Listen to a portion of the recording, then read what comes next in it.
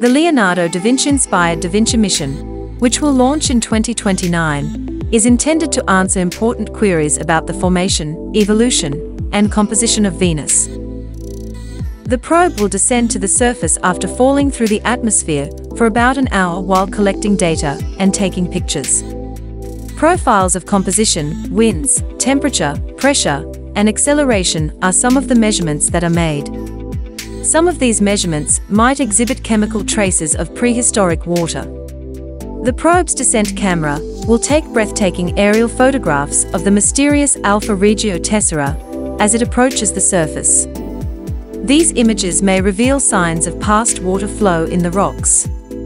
Whether Venus was actually habitable will be revealed by the findings from this diverse data set.